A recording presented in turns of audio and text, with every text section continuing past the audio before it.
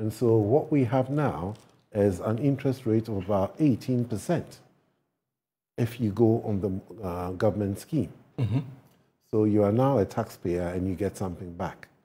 Okay? So that is something which has brought the purchasing of a home closer.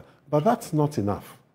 And I say that's not enough because we're talking about $30,000, and the average civil servant will be earning about $2,500 a month.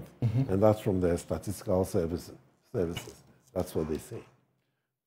When you work it out at the current exchange rates, you are nowhere near being able to afford it. And so in government's wisdom, and what they've come up with is the rent-to-buy scheme. That rent-to-buy scheme means that for now, the bit of the home that, let's say you buy 10% of the house, because that's what you can afford to buy at your current earning level. So you're buying 10% of that home today, and you're paying rent on the 90%. As your income increases, which is the natural progression in life, your income will increase. Yes. Then you can buy more of the property, and if you want to buy the whole lot, then you are able to do so. And so for people to get on the housing ladder, now it's been made possible with the rent. But just for a selected group, you mentioned just the civil and public servants. What about the private ones? It has been opened up now.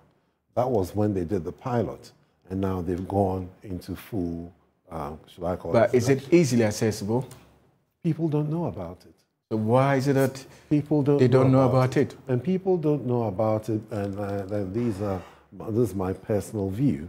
I believe that with the current economic situation, government would be ill-advised to go out and tell everyone about it and be inundated when they have to put up with some part of the money. So there will be a mad rush onto the program. Exactly. And they cannot release the funds. If it's all put out there. And so I believe in, progressing it, making sure... Now, that's a very good one. Now, you are saying it's not even something popular with most of the citizenry. So let's talk about what most of the citizenry find themselves.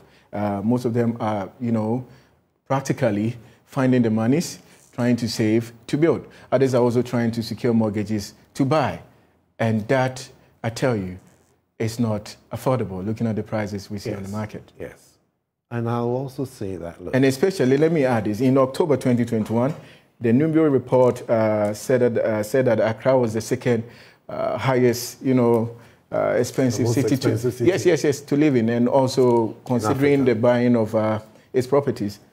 So it tells you where we stand.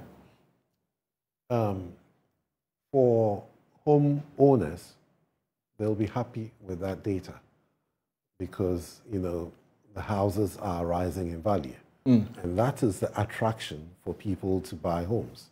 If you buy a home, it would, over the years, it will appreciate in value for you. And so it's always a good thing to buy your own home. And so people aspire to that, to buying their own home, and that's good. That's good because with the prices that we talk of, yes, the prices are rising or the prices are high. Rents are also high, but people are in homes today. Most of them are paying a commercial rent. The idea is to lower that rent, okay, and to lower the cost of homes to afford people the luxury of buying their own homes. And that is a direction that has been taken. In terms of houses being expensive or the cost of living being high, I'm afraid I can advise, but I think we have competent people dealing with the whole issue. It's a global issue. So let me hear from you. I would want to know, our discussion today, affordable housing, a myth or reality. Let me know where you stand on this. What is your take on this one? If you've ever bought a home, even in the attempt you're considering building a house or purchasing a house, what has been the experience? The price, was it affordable? or you would say it was unaffordable. So do so. Send me a WhatsApp message or an SMS on this WhatsApp number, 0500 180 697, 0500 180 697, also on the bottom of the screen. Kojo, it looks you're trying to me, it seems you are trying to defend that, look, affordable housing is a reality, even though you are actually also confirming these extreme high prices of houses here. And as a developer, you see the figures every now and then as you build homes. So how does the lower income earner also be in the position to build or purchase a home for him or herself? Okay, Emmanuel, let's look at it this way. We are talking of affordable housing. What government is addressing is social housing. Social housing is where, through subsidies, you lower the rental that people pay on homes.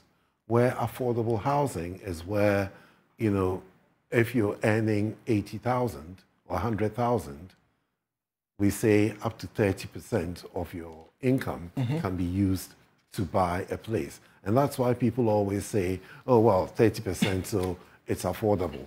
But we have a large majority of people in this country whose salaries, 30% of it would not even rent you a property today. Yes. Okay? And I'm quite aware of that. But what government is doing effectively is going to lower the deficit for affordable homes that we have in the market in the country today. Now talk about what the government is doing. We've seen affordable housing since 1964, all the way to these many governments that have come and left. Started with His Excellency, the former President John Agyekum Kufuor, to His Excellency John Dramani Mahama, and now we have His Excellency Nana Addo Akufo-Addo also doing a similar thing. And at the end of the day, we don't see it, being established. We don't see most of these homes being built. I dare say it started way before that. 1964. Thank you. Because Nkrumah started building. Yes, so I mentioned it, 1964. And so it is something that will continue. But if that approach is followed, we followed it all these years and it hasn't worked. And it will not work. Okay. You can't keep doing the same thing and expecting different results. But you were talking about the government doing it. So what government is doing is not necessarily going out with government money or going to get loans to come and build. Okay, what they are doing is taking away creating housing for the most vulnerable in our society. Yeah. And the way of doing that is making sure that they can at least get decent, affordable rented accommodation. But you would agree with me, with that in mind, yeah. At the end of the day, when these developments are done, these properties do not go to these vulnerables in the society. Would you agree with me? Not necessarily. Quite a number of them. I've seen affordable housings that have, sprout up. You go to Committee 25 right now. TDC has done a similar project, even with SNIT. And we all know the reality on the ground. The big men buy them, then later they rent it out to the so-called lower income earners. So then, in effect, nothing really happened. Good. Now, I am not here to speak for government or to advise government on what to do. Okay. I try and stray away from that area. But let me put something down here. If we go in, and if government goes in and says, okay, people with disabilities, single parent families, and so on, are not able to buy homes. And it is government's responsibility to make sure that people are housed. Yes. In an economy. I agree with you. And I would say that's when social housing comes in. And so once those numbers of people are taken out of the affordable housing numbers, you lower that deficit that we say we have. Okay. Which is what, 1.7 million? 1.7. Yes. Okay. So if 700,000 people are taken out of that, now we say we are at 1 million. But if you have put in the framework to allow these people to be taken out and housed properly, now what you have is a more manageable thing which can be dealt with, even at the price level that we have. And at that price level, there are ways of doing it. You can't buy it all at once. You don't have enough money to buy it. And that's the reality of the situation. So you think it's also our attitude, our behavior towards, buying homes. Most people do not go for mortgages. They just want to build from scratch. Probably if they now decide to go for mortgages, then housing will become affordable. Most people do that, but we are still in the same position as we have always been. We are not getting anywhere. What we are getting is an eyesore when you drive around our major cities with uncompleted homes. I would like this policy to be expanded to make sure that people who are benefiting from it buy through certified or recognizable developers who are doing the right thing and using the right professionals to do the job. That in itself would bring a bit of sanity into the housing environment. It is very important that we take a step back and look at the whole thing holistically. Now, when we look at housing as it stands, we can see that government will come, build 200 homes, and go away. 4 years later, we'll come and build 200 more homes if we are able to finish. And it is not working, and it would not work because in the interim, the urbanization is growing. And so the number of people needing homes in our urban areas is multiplying. Okay. Okay, and the homes are not being provided. To provide them, I think government should take care of the most vulnerable and build social homes. Social housing should be where government focuses. What is social housing? Social housing because... I mean, what is it when you say social housing? What is it? Social housing is when the cost of, let's say, rental is subsidized. Okay, is subsidized through different means. It could be through the tax system. Okay, it could be through that. And I'll give you an example. In the UK, for a long time, houses below £250,000 had what they call the MIRAS applied to it. Mortgage interest relief at source is what it was. And so interest relief is what was being done. But it was being done at source. Now, when we say at source, it means when your salary is coming in, we know that, oh, he's on the MIRAS scheme. And so he gets the relief. So it's applied to his tax. Okay? If government in Ghana today was offering something of that nature, it is a big incentive for people to start paying their tax. People will now come into the tax bracket because the benefits they get from buying a home, would be more than the uncertainty of saying, oh, I'm going to hide from the tax man, and go around being chased around. So it is something which, if, put in place properly, we could benefit from. Now, give us proper details of how the social housing works, because you were trying to expand that. Because I was saying... Especially here, relating it to our setting here in Ghana. Okay. What the government is supposed to do. Okay. If you get a SNET house, we all understand that it is priced cheaper than what commercially you get everywhere else. Okay? So that is an example of a subsidized house. You have some religious institutions and so on also coming out with that. In our environment, if you look at a SNET house and you're renting one, it will be a lot cheaper than going to the open market to rent. And that is an example of social housing.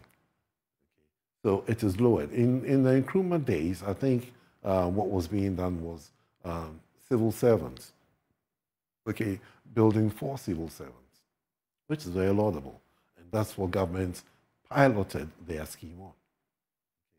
And at the risk of sounding like a government advocate, I'll have to say that once that policy is able to take root, it will bring a lot of differences because it will lower the that whole perception. That's the numbers. We are being the deficit. Drowned. Exactly, we are being drowned. And you mentioned 700,000. Exactly. If we are standing at 1.7 million, yeah, and we can have 700,000 on the social housing policy program, yes, then we have a million to now consider for affordable housing. For affordable housing. But you talking about, assuming we have this social housing in place, now we have 700,000 of it, the deficit. We are looking at the 1 million, and you're talking about affordable housing. But affordable housing, even by the real estate developers and individuals trying to build, it's just not affordable. So you want to... You are a real estate developer. You know the prices you gave out. You're directing the conversation towards the price of homes. Yeah. And I think that's the key consideration in saying it's affordable. It is one of the considerations. It's the key. But it is one of them, and it is made up of several elements. Okay, explain to us. It is made up of several elements. The cost of labor, one. The cost of input. Okay? And input is what creates the home. You add the labor to it, and it creates a home. If those are expensive, then the end result is the house you get. Now, if you go to a quantity survey... Is it just with the labor, or you would have to look at materials? You're considering social amenities? That's what I call the inputs. The inputs. The inputs. It includes bringing electricity and water to the house. Okay, the inputs. Everything that needs to go in, including the labor. And you realize that it is expensive. If you go to a quantity surveyor and you get a quotation for a 2-bedroom house, you would understand that when someone says they are selling a house for $25,000 US, after paying for land, in some cases paying twice for it, then you realize that there is hardly any profit on there, especially if the person is going to pay tax. So the only way that works is if you're building in numbers, in huge numbers. And when you're building in huge numbers and people are not able to afford to buy the homes of you, then you wouldn't do that. You wouldn't do that. No one is in business to lose. Okay, so nobody is in business to lose, and I believe that you're also looking for an affordable house to buy. So look no further. Star Properties, in partnership with Advanced Construction, they have built or developed over 100 houses, and it's going for affordable prices. All you have to do is just call this number 05012792840, 05012792840, or send us an email at vigo@silverstartowers.com. For further inquiries, make sure to visit our site, that is silverstartowers.com, for more inquiries. We take a break. The show returns shortly. Thank you for staying with us. It's been an interesting discussion so far. In the studio with me, I have with me Mr. Kojo Bani, CEO of that is Smart Ghana Limited, and he's also a former council executive member of Greater. He joins me on the discussion.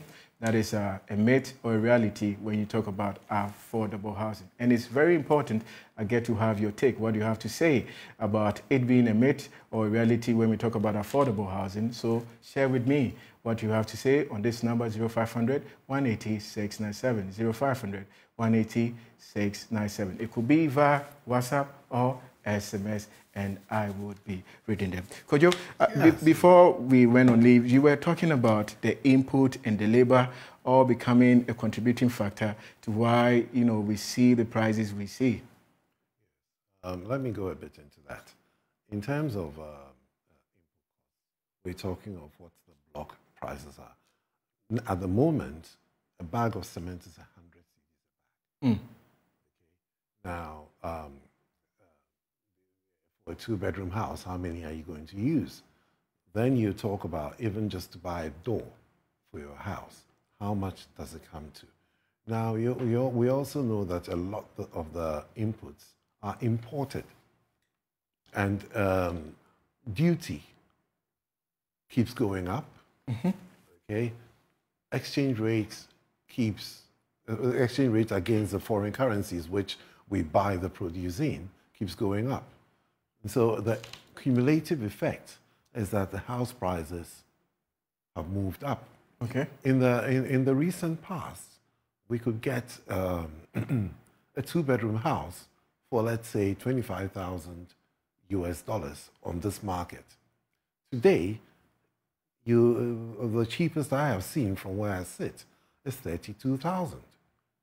And that is by a developer I call a close to social housing developer. No, now talking about two-bedroom in Ghana being around $32,000, a little research I did to Nigeria.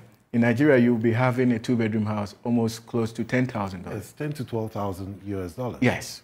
10 to 12,000. Their structures are totally different.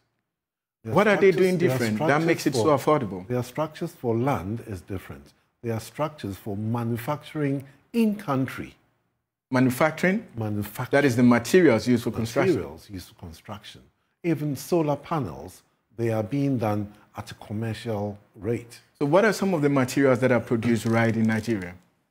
I can't give you a comprehensive list. Sorry. But I know that their input costs are a lot lower. And they have an equivalent of grader. I think it's Naran. Yes, I've forgotten the name of them. But they have an equivalent. And at the grader level, executive level, we work with them. But we know from comparables that, you know, their houses are cheaper. And it's mainly because of the input costs. Okay, talking about input costs, you also mentioned that is the materials and the duty on them, that is the tax on them. Do you think the government is also not friendly with developers when you consider the tax they put on these materials? Government would always tax, sometimes just spend. And that's the world over. But we also know that governments have tried to come in with ways of manufacturing, making it easier for people to set up initiatives here to manufacture. We know there are now a few cement factories in here. However, for cement, they need clinker, which they import. Okay? And so, again, you are hit by the duties and so on. And then not only that, the cost of electricity to do the manufacturing is also high. And so that's compared to our neighbors, compared to Nigeria. And then if you do the comparables, you find out that, you know, it's a lot more expensive here than over there. But let me go to this. I think recently, somewhere this year, Dr. Randy Abe, Good Morning, Metro TV, and he did a comprehensive analysis of why cement was costing so high. And with that, we all realized that, look, the tax component was very high. Yes. Don't you think the government is not also supporting the agenda of affordable housing? Government have a balancing act to do. And that balancing act includes making sure the economy is kept on track. And so if government, in its wisdom, believes that it has to tax and, you know, by doing that, affect several different areas of our endeavors, then they will do that. And it's not just that, it's also... But when it's excessive? When it's excessive? Excessive is a relative word. But if you look at even the price of fuel, the pricing of fuel has a major effect on different things in this country, and including carting our cement from supplier to our sites. And so it is a whole range of things. But if government has the means of lowering these taxes, I'm sure they can see the benefits that would accrue to the economy and to the populace. So, now, talking about the government giving subsidies or giving tax breaks to even developers, about 5 years ago, we had that in existence. And your people, that's the developers, they were abusing it. It was that when you start developing for a period of 5 years, the government wasn't going to tax you as a real estate developer. Then what most of the developers were doing is that after 5 years, They collapse the business, they start another one, escaping. Can I correct you there? Okay, go. When you say most of the developers, I'll take issue with that. I wouldn't say most of the developers. Okay, fair enough. But quite a number of the developers. You agree with me when I say quite a number of the... No, because we don't have the figures. Okay. So I wouldn't say that. And so but that was the reason why the government said, you know what, I'm going to take this tax break away from you. That was one of the reasons. The other reason was the government needed money. Yes, I agree. But don't you think if your other comrades, or let's say co-developers, they paid or were honest with what the government presented to you, probably it will still have been in existence? I wouldn't accept that at all. I wouldn't accept that at all because if you check, members of Grader do pay their taxes. But it's not everybody that's a member of Grader. And so people should aspire to do that. Or certain instruments need to be put in place so that... To make every developer. Yes, so that we have a code of conduct which governs everyone else. But if we are to say that, oh, there are people building houses around the corner and, you know, when they see the police coming, they run away. And because of that, those doing legitimate business should be penalized. I wouldn't accept that. I wouldn't accept that. I agree with you. I certainly agree with you. But I think also going forward, if Grader, in partnership with the government, could consider a regulatory body that is also going to oversee, even with the pricing of houses, that would be very good because it's become like a lucrative business. Everybody wants to venture into real estate. Yes, they will tell you, okay, when you're able to build a house, you can sell it twice, you know, the money you put in. So most of the times the profit. I wonder who tells you that. No, this is, we get to hear these things. I understand from where you're coming from. As a member of Ghana Real Estate Developers Association, I understand. You definitely would want to also keep the integrity for developers. But let's look at the reality. Out there, almost everybody wants to build. If not to get, you know, good rent money, it's also about the good profit when you are done building and selling. People, the property business is a good business, and people aspire to get into it. Yes. But I would not agree that there are excessive profits. So as a developer, yes, you are not making much profit? No. And I say that with a straight face. I can see that. Yes. No. No, it is a very difficult terrain where, for example, people build and there's no one to buy the homes because the prices have shot up. Prices of everything has shot up, including the land which the house is built on. You know, so it is not an easy terrain at all. And when you take a whole lot of money, sometimes borrowed money, and put it in the ground, you have committed the funds. Okay, and you cannot go back and say, "Oh no, you know, all the prices have gone up everywhere else, so I'm not going to sell my house anymore." You have to get rid of it, and it is a difficult terrain. And so, yes, people are welcome to come and join, but come with your ideas as to how to move it forward. And I say that if you keep doing the same thing over and over again and it doesn't work, you need to change track. You need to change tack. And what we are looking at, for example, on our side, we are looking at different technologies, including some fast-build technologies, okay, to build. And maybe it might be exactly the same because the inputs are the same. But in terms of the labor cost, if you, instead of building over a 6-month period, we build over 1 month, then it makes things faster. And so those are some of the things that we are looking at to try and bring the pricing down. Pricing down, interesting discussion so far. Kojubani in the studio. We are taking a break. The show is back after this. Housing, a myth or a reality, and why? Send in your messages to us on WhatsApp. The number is 0500-180-697, and we will be reading your messages. First message coming in. So we dive into our first message on WhatsApp. The first is in fact, affordable housing is a myth because how many government workers can afford? Besides, Besides, all affordable housings are being quoted in dollars. And if convert in cedis, so how can this be a reality? Good afternoon. I must be frank with you. The houses are too expensive for the Ghanaian people to afford. I'm a Thepe Wisdom from Pantan.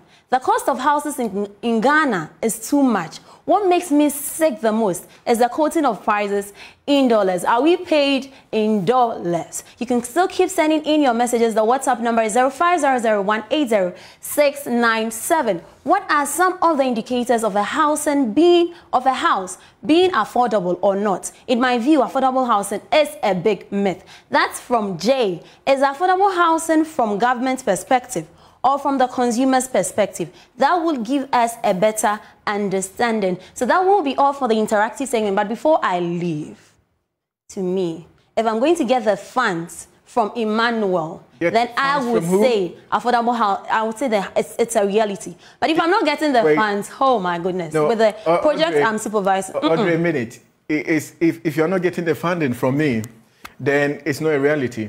No, it's not. But if you're getting the funding from me, it is a reality. Exactly. And I'll be asking, why would I be funding it? Why not fund your project? Because you're building technologies. What is wrong with you funding it? You can't afford it. Trying to make the whole You're doing it for me. Thank you, darling.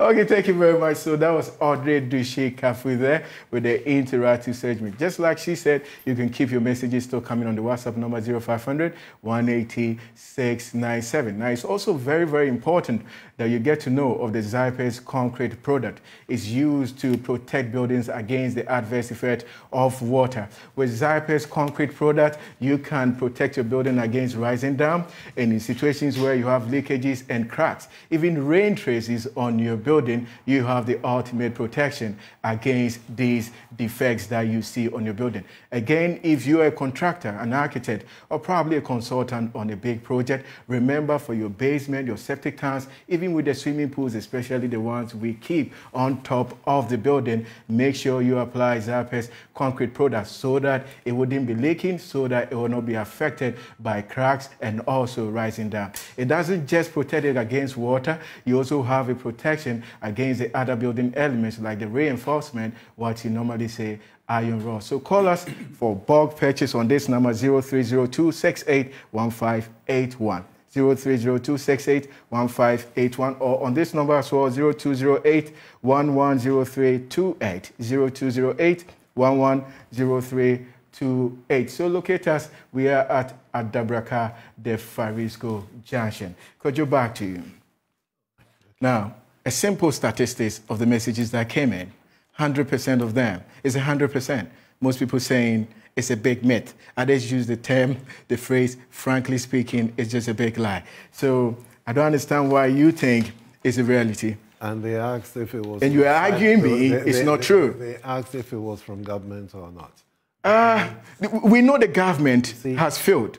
I do not want us to delve into the government bit because it's a reality. Looking at the deficit, 101.7 million, clearly the government alone can't do this. That's why the government along the line partnered with, private developers. But still, the reality is that with the incoming of private developers, it's still expensive. And most people are saying, this time around, it's not me.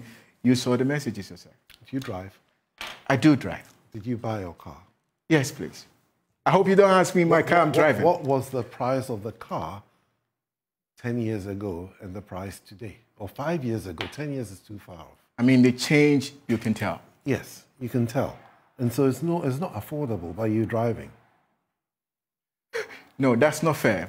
You see, let me say this. If you're going to talk about my car, it depends on the kind of car I'm using. No, just the basic car. Just a basic car. Look, let's make it a motorcycle. You are looking at 15,000.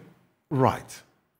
And who can afford that? Who is that affordable? That on the average, I would say is affordable, even though I don't want us to dwell on motorbikes. No, let's come back. Dwell on motorbike. We're going to dwell on reality. You're making a scenario. Yes, reality. And what the reality is. People buy what they can afford. People who cannot afford some rents in certain areas live in the slums, and they pay rents. Kiosk stars. Thank you. Kiosk rent. Yes, they pay kiosk rent. You see? And so there are different levels. Someone will drive a car, someone will ride a motorcycle, because that's their affordability point. Now, we are saying that housing is such an essential thing in life that the government ought to take care of the people under its care. And what needs to be done is to take care of those who cannot afford it. And that becomes about 70% of the population. Okay? And unless government says they're going to tax us about 70% to do it, then it is virtually not going to be possible. And so they need to start from somewhere and take a bottom-up approach. And that's what I would advocate. And that's what the president of Greda has been working towards, to ensure that government creates an enabling environment to enable people get cheaper mortgages, which is now led into the National Mortgage Fund, which is supporting that initiative. And if you follow that through and look at the prongs of the key points in there, you'll realize that we are moving somewhere, but it's going to be a structured movement. It's an interesting message that just came in, but let me tell our viewers that the line is open. You can call and be part of the discussion here. So call the number on your screen, and we will be glad to have you on the discussion. So this message says that Kwejo spoke about taxes on the materials, but we have Twyford here in Takoradi, and yes, still, tiles are expensive. So you are saying in Nigeria, they manufacture them in the country. That's the reason why, at the end of the day, when they develop houses, it's affordable. But we have Twyford here, and yet tiles are expensive, even with the cement companies. So first of all, sorry, let me go to Wisdom from Pantan. Hello, Wisdom. Yeah, hello, sir. Yes, sir. I wouldn't wait for you to even ask me the question. It is a big myth. It is a big myth. It is actually a statement. Yes. Okay. In our area here, just a small house, 3-bedroom, it's around $200,000. $200,000. So when $200,000. Yes, a normal teacher, a normal basic school teacher. When I sat down and striked the number of years that I would have to work before I can even buy that, so you can see that it's not easy. It is not easy.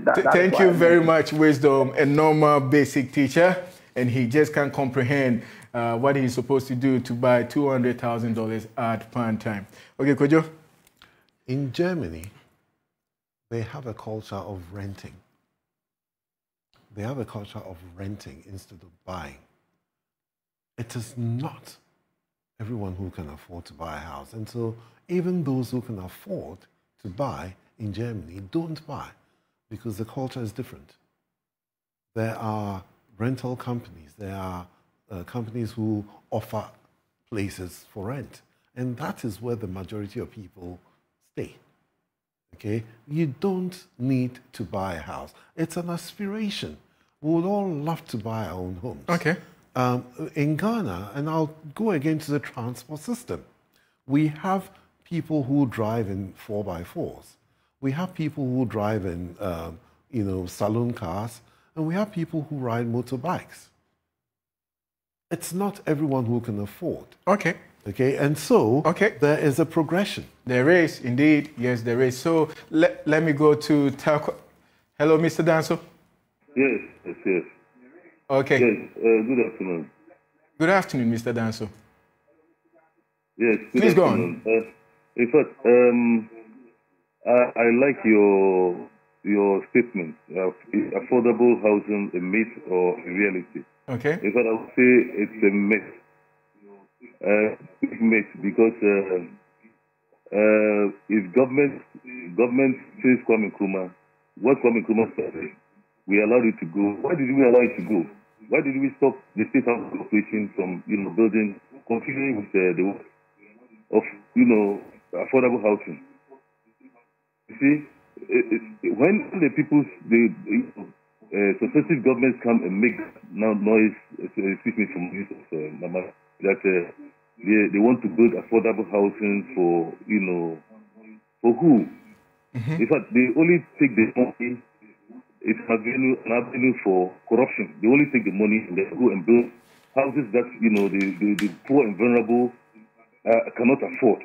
So they should not, if they want to build houses for middle class for themselves, they should say that yes. Okay. But they take the taxpayers' money and they build houses, big houses that they okay, Mr. Danso, I believe your submission is well received. And by the way, Tarkwa is one of the cities I enjoy to stay in. I mean, it's just a great place to be. Yes, Tarkwa. I don't know if you've been to Tarkwa before. Yes. Yes. And, it's a very good place to be. I mean, I like the environment. Now, he's saying, your government, our government, at the end of the day, even when they are done with the development, the kululu that goes on there doesn't get to the right people who need these properties. But before then, let me also talk to Aja. Hello, Aja from Kanda. Hello, good evening. Please, I want to contribute to the conversation ongoing. Go on, Aja. I think affordable housing is possible, but our Ghanaians, we have this mindset of poverty. We don't want to move forward. That is our problem. Aja, come again. You're saying affordable houses? I'm saying that Ghanaians, we have this mindset of poverty. We have a mindset of poverty. That's what I think. We don't think beyond our means. We always think that we always bottle ourselves. Okay, so you're helping me with this. Affordable housing. Affordable housing, is it a reality or is it a myth? It's a very big reality. It's a very big reality. Yes, you have to watch your program. You got in the Republic Bank. Yes. And then they talked about this. They talked about the mortgage program, right? Yes. It's a very big. They talked about the mortgage, right? Yes, they did. I'm right. I watched it last week. So if we can afford, if we can go for the mortgage and get the house, why can't we afford it? Thank you very much, Aja. Thank you very much. Kojo, you've scored one. I didn't know you were counting. No, you scored one. From the messages to the phone-ins, you scored one. How do you support you? Good. Hadia, thank you. But she's making a valid point. And she's our last caller. She's making a valid point. And it's a you think it's our mindset? When we are seeing the reality, the big figures, it's still a mindset?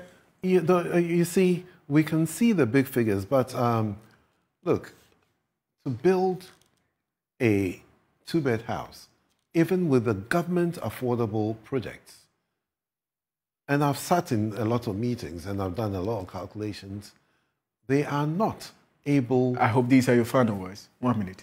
Yes, they are not able to meet the $32,000 US sale price, which grader members are selling their homes for.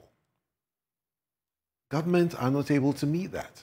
And we are talking about situations where I think it's the Kumasi project, where it was started by Kufuor, and the bit which has been put in already was more or less discounted, and just what was needed to top up to build it is what was being charged. And still, it wasn't, what you would term as affordable, And so, and the kululu that, what was his name, raised? Mr. Danso from Tarkwa. So raised, the kululu which he raised. I mean, look, what is being put in place now, as far as I see it, it'll be very difficult for the kululu to happen. Okay? We know in Nigeria today, they also have a national mortgage fund, a national housing fund. And over there, they, just like sometimes you experience when you go to government institutions, the go slow of, oh, I can't find your form and so on. It's been happening in some states in Nigeria. Okay. Okay. We should be wrapping up. Okay. So the way it stands is if you put the structures in place, the structures for even distributing these. In Nigeria, they're charging everyone on their taxes. So they pay 2.5%. That doesn't work. Are those your final words? Because not everyone can get it. But my final word is that it takes time. It takes time. So that was Mr. Kwejo Bani, CEO for Smart Ghana Limited, also a former executive council member of Greater. It's been an interesting discussion. We'll be coming your way in the coming weeks with similar discussions on affordable housing. So make sure you do not miss an episode. My name, Emmanuel Osansa. This has been The Pyramid Show here live on Joy News Television. I pray you have a fruitful week. Take care.